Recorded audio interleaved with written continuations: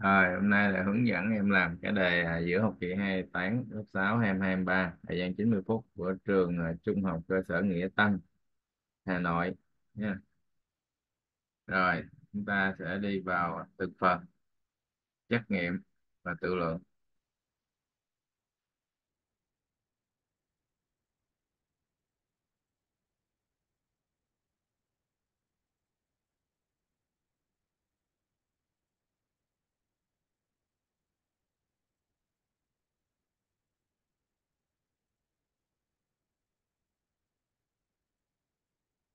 Rồi, đi vào câu 1 trước.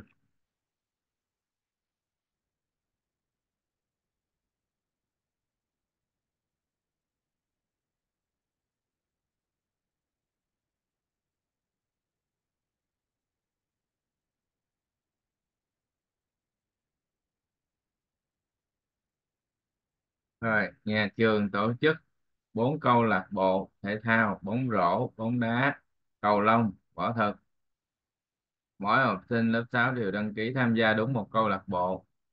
Để tổ chức 4 câu lạc bộ trên, giáo viên chủ nhiệm lớp 6A yêu cầu lớp trưởng tiến hành thống kê số bạn của lớp mình đăng ký tham gia từng câu lạc bộ. Đối tượng thống kê là câu A, số học sinh đăng ký tham gia từng câu lạc bộ, đúng ha. Rồi tiếp theo là đối tượng thống kê 4 câu lạc bộ thể thao. Cái này không phải là đối tượng thống kê nha, tổng số học sinh tham gia cũng không phải, môn thể thao cũng không phải. Vậy một này là mình chọn xin lỗi.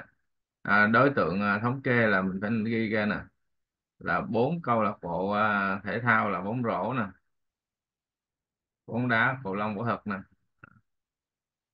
à, Còn cái trên này á là không phải đối tượng thống kê nha.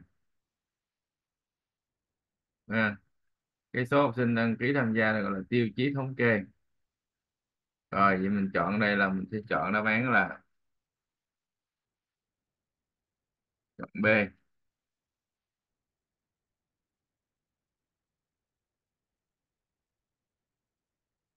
Là câu 2, tiêu chí thống kê là gì? Số học sinh tham gia thì câu lạc bộ. Tiêu chí thống kê tức là số học sinh tham gia từng câu lạc bộ là đúng đó, còn mấy cái kia là không phải. Theo như lý thuyết là chọn A. Rồi, 1C là như thế nào? Kết quả thống kê các bạn lớp trưởng biểu diễn bởi biểu đồ hình 1. Học sinh lớp 6A đăng ký môn thể thao là nhiều nhất, thì mình coi nè, những cái ngôi sao này nè, một ngôi sao là 2 học sinh, nửa ngôi sao là 1 học sinh, thì chỗ nào nhiều ngôi sao nhất là chỗ đó đó. Thì là cầu lông, thì mình chọn nó là C.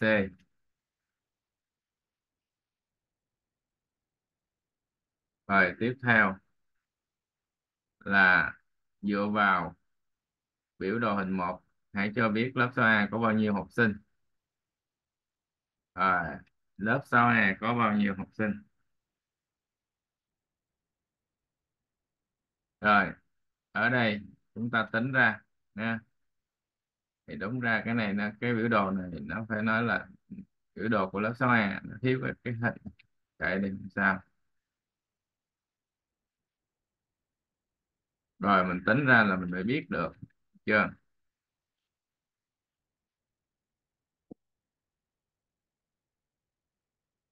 Lớp 6A số học sinh của lớp 6A là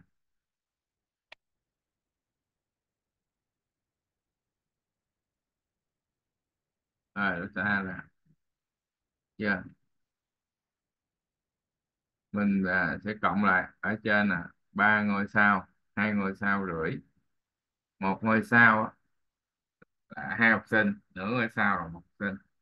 Vậy đây mình hiểu không? 2 nhân 2 cộng 1. Còn ở đây bóng đá là 4 ngôi sao rưỡi, bốn.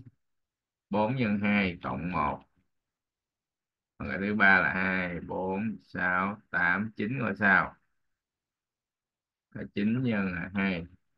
Rồi cái cuối cùng là 5 ngôi sao. Đúng chưa? Đó.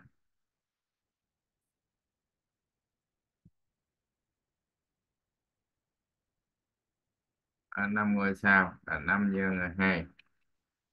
Rồi mình tính ra, đầu tiên là 2 2 cộng 1 là 5, 4 nhân 2 cộng 1 là 9, 9 nhân 2 là 18, 5 nhân 2 là 10, 42. Tên chị chọn đáp án là A.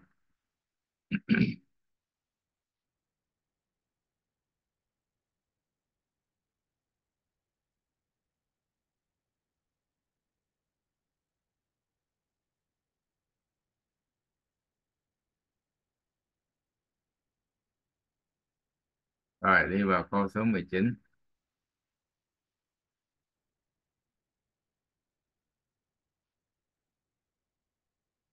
Biểu đồ hình 2 biểu diễn số lượng học sinh đăng ký môn bóng đá của các lớp trong khối 6. Hỏi khối 6 có tất cả bao nhiêu học sinh đăng ký môn bóng đá. À, số học sinh khối 6 đăng ký môn bóng đá là mình cộng lại. 6A là 9, 6B là 10, 6C là 8, 6D là 12, 6E là 10. Rồi cộng là 10. Ở đây là 20 nữa là 30, 40, 49. Vậy mình chọn đáp án là D.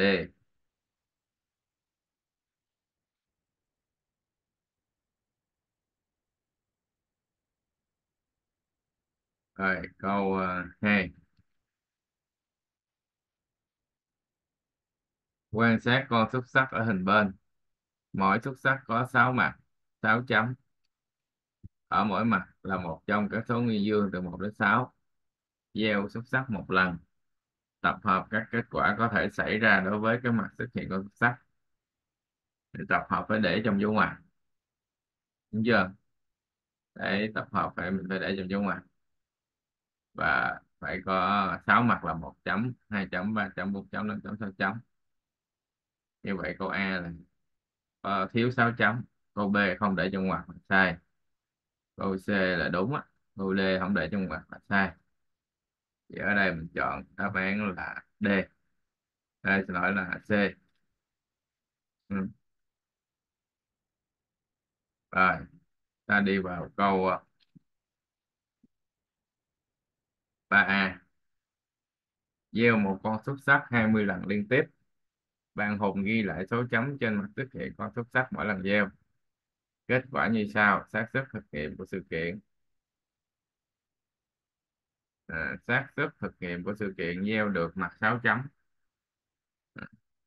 Tức là ở đây số lần xuất hiện mặt 6 chấm là mình đếm nha: một nè, hai nè, một đây, hai đây, ba đây, bốn. Đó. Tổng số lần xuất hiện là 20. Đó. Xác suất thực nghiệm gieo mặt 6 chấm, mình chia để 4 chia cho 20 rút gọn bằng 1/5, thì chúng ta chọn đáp án là A.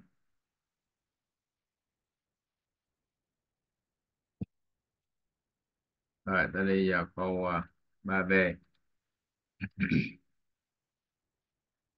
Xác suất thực nghiệm của sự kiện gieo được mặt có số chấm là số chẵn, chỉ số lần xuất hiện mặt số chấm chẵn. Chẵn đúng không? Mình đếm một nè, hay là 2 4 6 đó. Một, 2 3 4 5 6 7 8 9 10 11. Chưa? 11. Rồi, tổng số lần xuất hiện là 20. Rồi, xác suất thực hiện mặt số chẵn là mình lấy 11 chia cho 20. Không rút gọn được, mình sẽ chọn đáp án là C.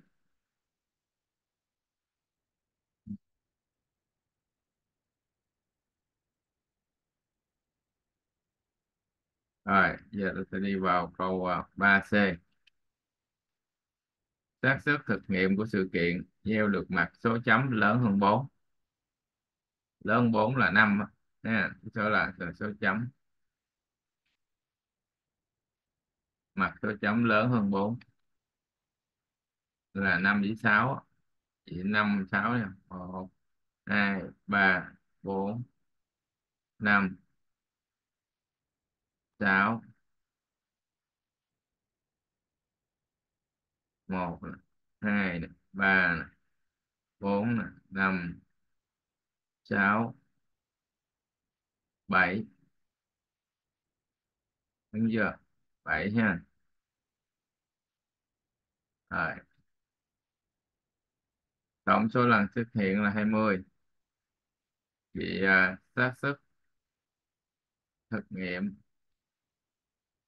sự kiện mình lấy 7 chia 20 là tối giản, thì mình chọn nó là B.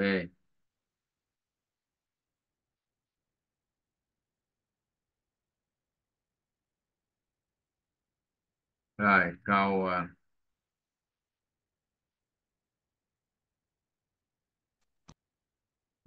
3D. Xác suất thực nghiệm của sự kiện gieo được mặt có số chấm lớn hơn hoặc bằng 3. Rồi, số lần xuất hiện mặt có số chấm lớn hơn hoặc bằng 3. Vậy là từ 4 5 6 đó. 1 2 3 4 5 6 7 8 9 10. Đúng không? 10.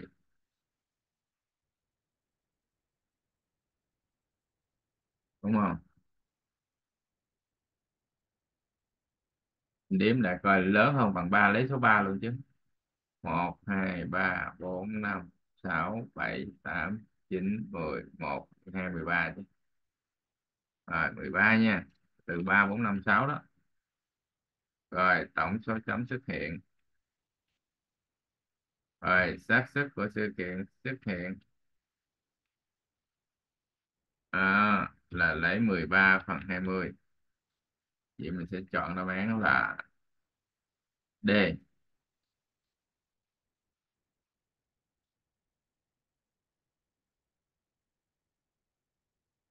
Rồi, bây giờ tôi sẽ đi vào câu 5.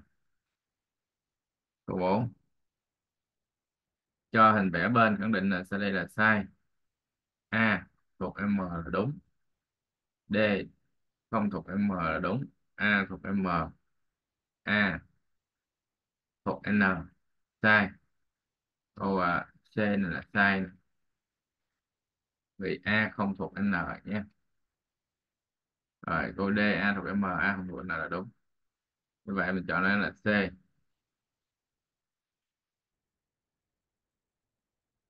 Rồi tiếp theo. Cho hình vẽ sau. Khẳng định là sau đây là sai. Hai điểm HI nằm cùng phía đối với điểm G. Đúng. Hai điểm điểm H nằm giữa hai điểm F và I. Đúng. Ba điểm FHI thẳng hàng. Đúng. Điểm H thuộc đoạn thẳng FG. Sai. Câu cuối là sai đó. D là sai. H không thuộc đoạn thẳng HG. FG ha. Rồi chúng ta sẽ chọn đáp án là D.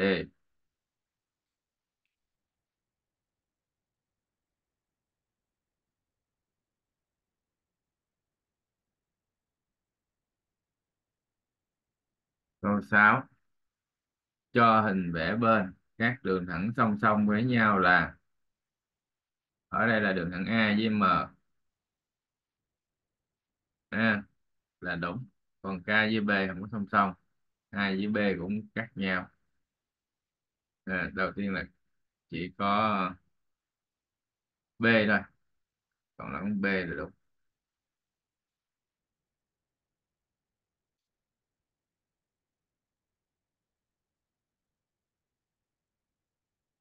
Rồi.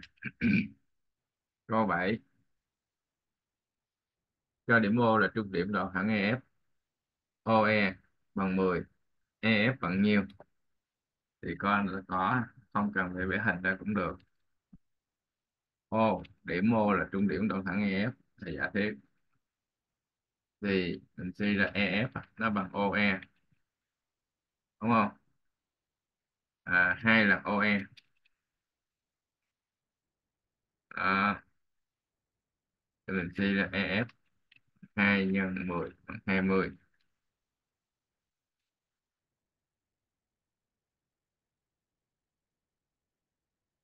Rồi mình sẽ chọn đáp án là B. Câu 8, cho hình vẽ bên khẳng định đúng là OE lớn hơn OB. Sai.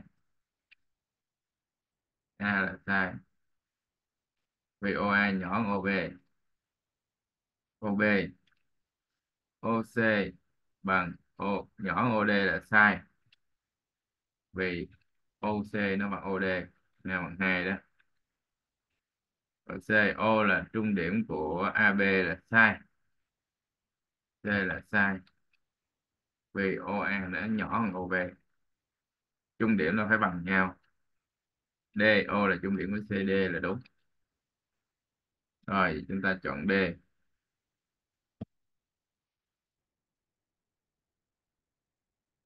Câu tiếp theo,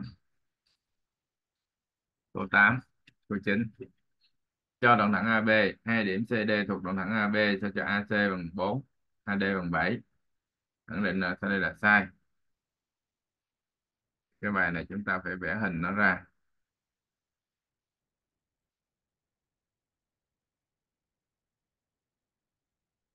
Vẽ hình nó ra như thế nào đây? Đoạn thẳng AB bằng 10, đúng không?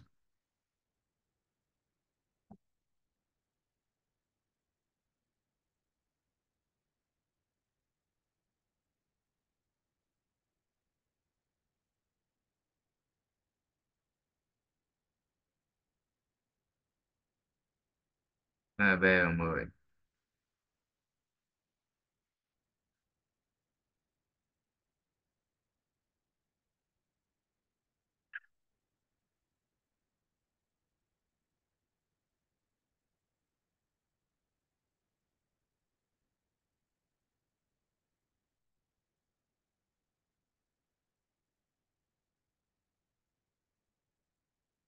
Rồi, hai điểm CD thuộc đoạn thẳng AB, AC bằng 4, AD bằng 7.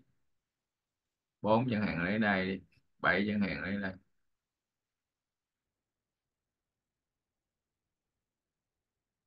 AC bằng 4, AD bằng 7.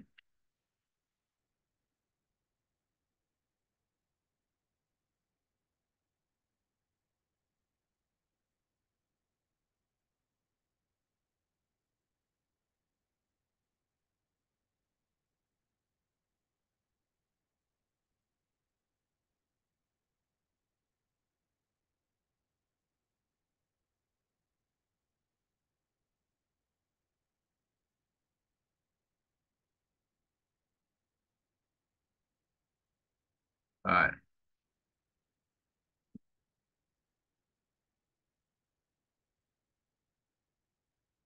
tiếp phần đáp án. D là trung điểm của BC. Thì mình thấy nè, DC nó bằng 3, rồi DB cũng bằng 3 là đúng. A là đúng. BC nó bằng 6 là đúng. AC lớn hơn BD. AC lớn hơn BD là đúng. BD nhỏ hơn DC. Sai. D là sai, vì BD nó bằng DC. trắc nghiệm thì chúng ta không cần giải, là nhìn hình chúng ta kết luận thôi. Thì hỏi sai là chúng ta chọn nó là D. Rồi bây giờ chúng ta sẽ đi vào bài số 1. Tính hợp lý nếu có thể. 4 câu.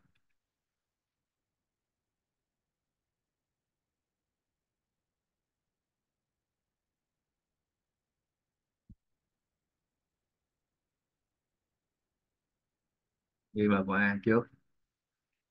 Đây mẫu chung là 6 nên nhân 2, trừ 2 nhân 2 là trừ 4, 2 nhân 3 là 6. Đây nhân 3, 3 nhân 1 là 3, 2 là 6. Này để lại. Rồi lấy tử, trừ tử, cộng tử. Rồi trừ 4 với trừ 3 là trừ 7.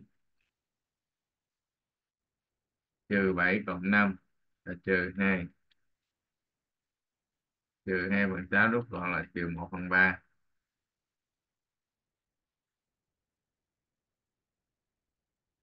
Rồi tới bài này thì chúng ta lấy 2 nhân chia trước cộng trừ sau. 14 nhân 3, 15 nhân cho 7. Thì bài này chúng ta tách ra. Trừ bài 14 là 7 nhân 2, 15 là 3 nhân 5. Này là trừ 3, trừ 3. Rồi ở đây chúng ta nhân cho trừ 3. Chúng ta sẽ rút gọn cho 7 với trừ rồi với 3. Còn lại là trừ 2 với trừ 1. Dưới đây là còn lại là 5. Rồi trừ những trừ hình cộng. 2 nhân 1 là 2. Rồi hai phân số cùng mẫu lấy tử cộng tử chia cho mẫu. Đây tính ra là 5/5. 5/5 là ra 1. Và chúng ta hoàn thành được câu B.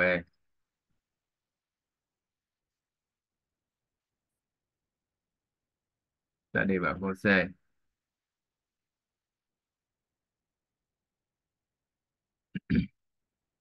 Đây ta phá ngoặc ra. Tại sao phải phá? Vì thầy có mẫu 11 với 7 đó. Rồi cái ngoặc thứ hai là biểu trừ, đổi dấu lại. Và ta nhóm chung hàng nào giống mẫu để chung.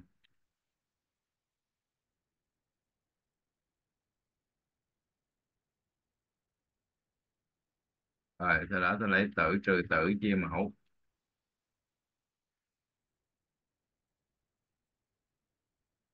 Rồi tính trên cái tử ra.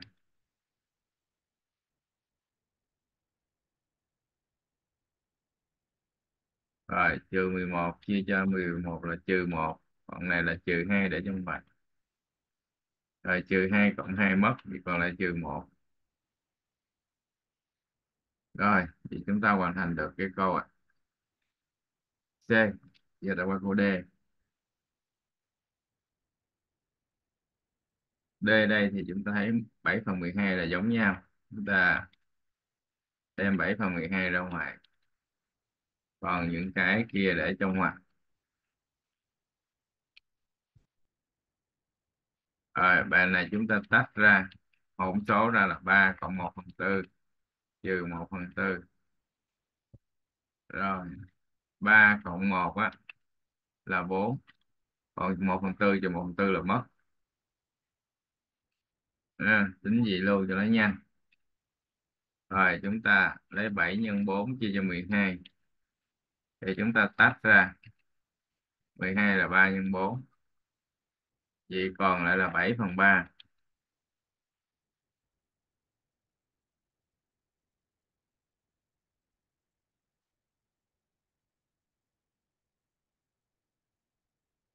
Rồi bây giờ chúng ta sẽ đi vào bài số 2.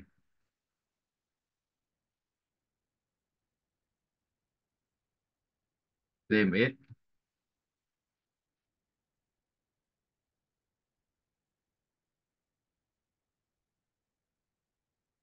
Rồi tìm x là tìm số bị trừ, lấy hiệu cộng với số trừ, mẫu chung là 12. Cái này nhân cho 4, cái này nhân cho 3. Rồi lấy tử cộng tử chia cho mẫu, trừ 8 cộng 9 ra 1, còn 12 là tối giản. Rồi bây giờ chúng ta sẽ qua câu B. Rồi, trừ 3/4 chia x, tìm cái đó lấy tổng trừ số hạng còn lại. Rồi chúng ta quy đồng cái này ra là 1 là 3. Rồi, chúng ta lấy tử trừ tử chia cho mẫu. Rồi, trừ 2 với trừ 3 trừ 5, tối giản. Tìm x, lấy số bị chia, chia cho thương.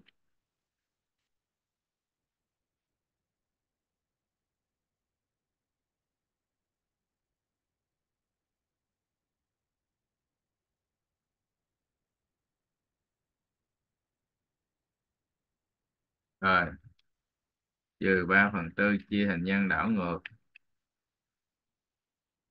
Đúng ha?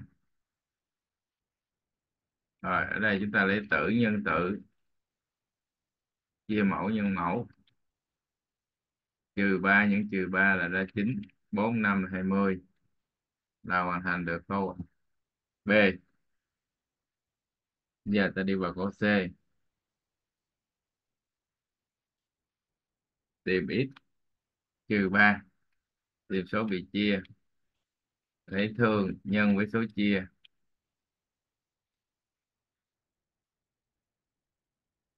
Nhân thì tử nhân tử chia cho mẫu, lấy là 3 nhân số 4. Rồi mình đưa đơn giản số 4 bằng trừ 15. Tìm x là tìm số bị trừ, lấy hiệu cộng với số trừ. Trừ 15 cộng 3 là trừ 12.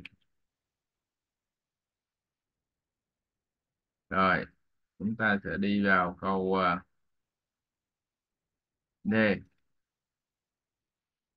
Rồi, hai cái nhân lại bằng không thì mỗi cái nó bằng không.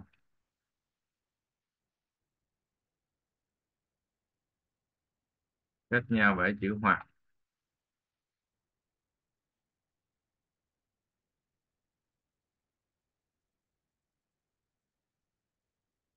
Rồi ở đây ta tìm trừ 2/3 x sẽ bằng là lấy 0 cộng cho 1. Tìm x bình phương, lấy 0 cộng 4/9. Rồi trừ 2/3 x, 0 cộng 1 là bằng 1. Rồi tìm x bình, 0 cộng 4/9 là 4/9. Rồi tìm x mình lấy 1 chia cho trừ 2/3. Rồi x bình này á, 4/9 là nó có hai số bình phương lên. Mình lấy cái căn của 4/9 á, đó là 2/3, thì nó sẽ có hai số bình phương lên, đó là cộng trừ 2/3. Vậy đây là x chia thành nhân đảo ngược, hoặc x bằng 2/3, x bằng cộng trừ 2/3.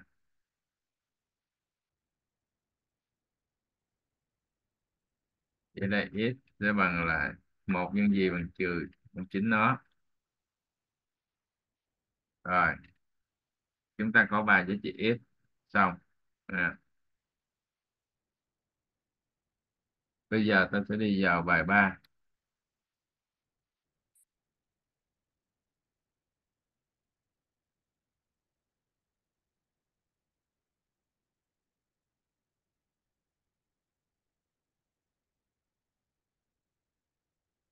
Ba vẽ hình đúng không? Đây,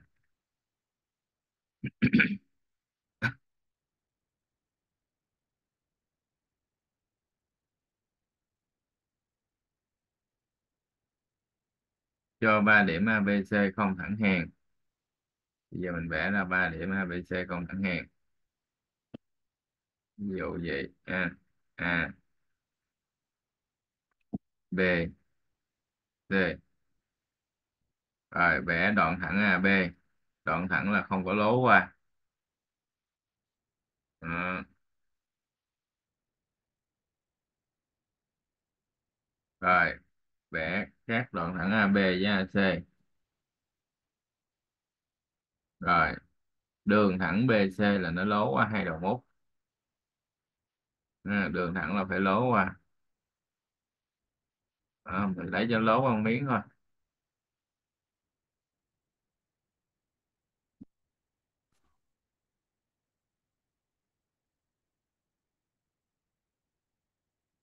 Rồi lấy điểm M là trung điểm của đoạn thẳng AC. Rồi lấy chính giữa đó, trung điểm ký hiệu vô.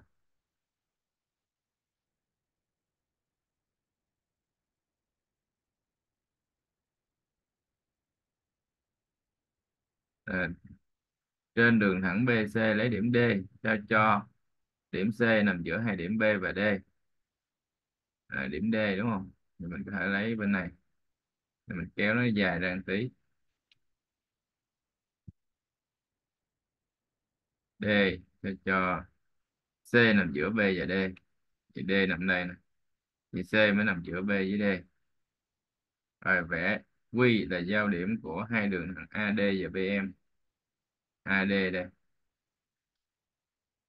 Rồi BM mình kéo ra cho này dài dài tí đi ha.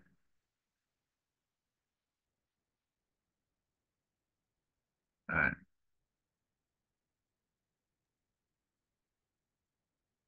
Q là giao điểm hai đường thẳng AD và BM.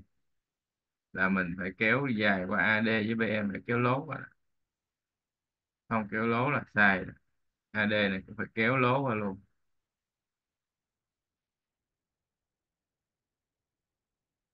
Rồi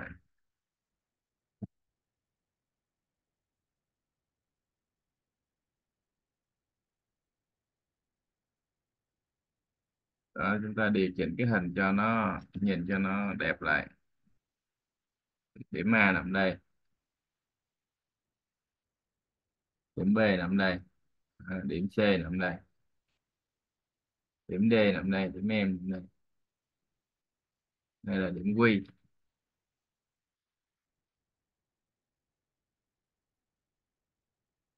Rồi đó là chúng ta hoàn thành được cái câu 3.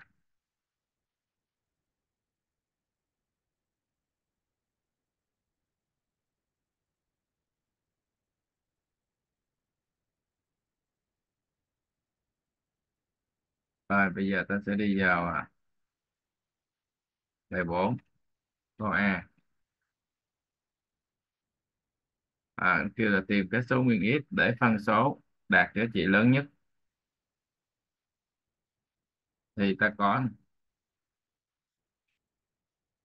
với mọi x ta có x bình trừ 4 mũ 4 mũ chẵn á, là một cái số lớn bằng không. Rồi mình sẽ cộng một hai vế vô. Thằng này cộng cho một phải lớn bằng thằng này cộng cho một. Những bài này là phải khó nha. Rồi diện này lớn bằng một, vậy mình nghịch đảo là nó đổi chiều, là một phần x bình trừ 4 mũ 4 cộng một á. Tại vì hai cái mẫu mẫu này lớn mẫu này thì nghịch đảo là thì nó sẽ nhỏ hơn. Tức là mình chia cho 3 luôn cũng được. 3 chia cho thằng này sẽ bán bằng 3 chia cho một. Và 3 chia thằng đó chính là chữ A. Còn 3 chia cho một chính là 3. Như vậy nó lớn nhất khi nào? Khi đó A nó lớn nhất khi nó bằng 3. Nếu mà đây sẽ dấu bằng, thì đây cũng dấu bằng, đây dấu bằng, đây dấu bằng, thì đây dấu bằng. Là cái đầu tiên bằng không nha. Tức là dấu bằng xảy ra khi, tức là x bình á, trừ 4 mũ 4 là bằng không. Tức là cái mũ bằng không thì cái ruột nó bằng không, tức là x bình bằng 4 thì x bình sẽ bằng là cộng trừ 2 bình phương. Ừ. Cộng trừ 2 bình phương.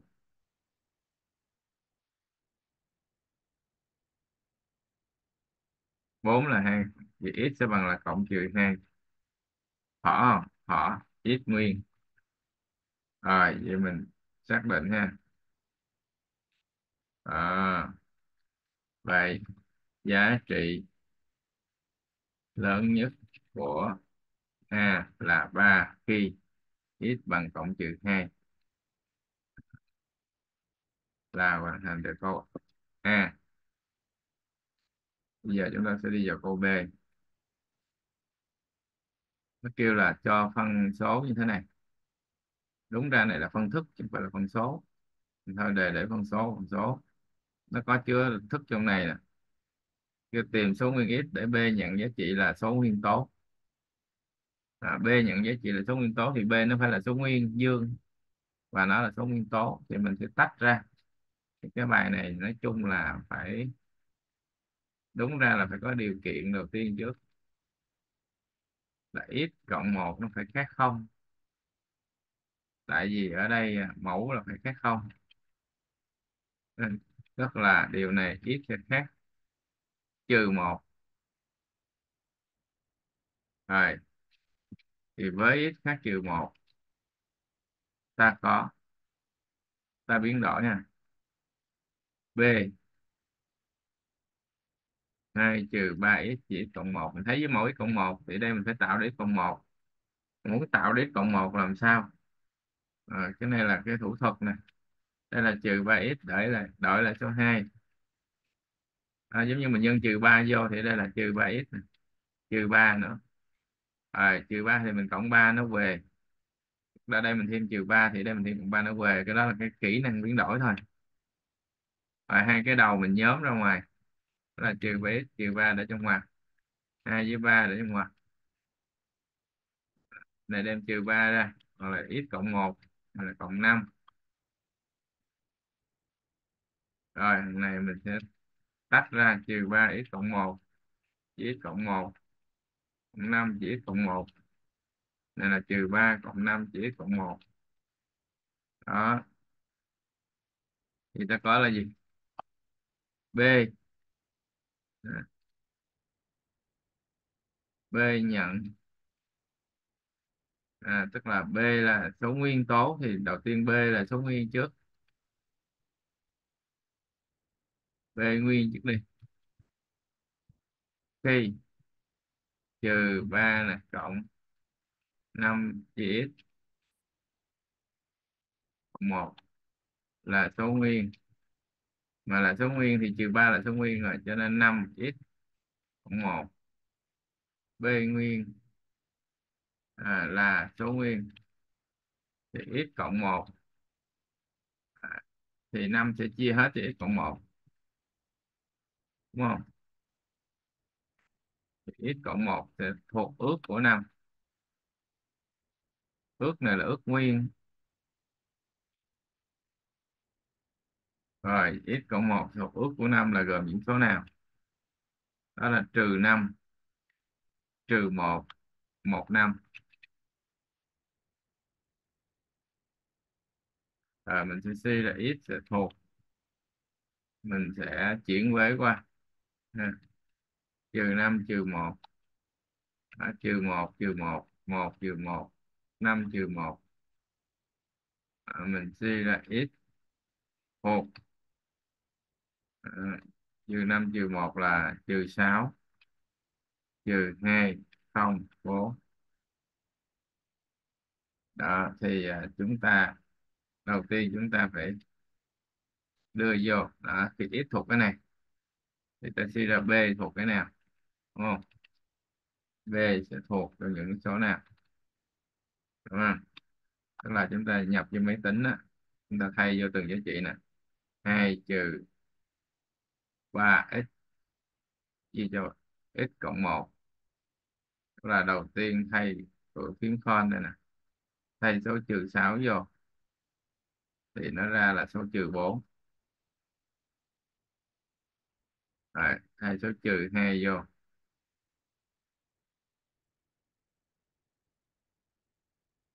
thì nó ra là -8.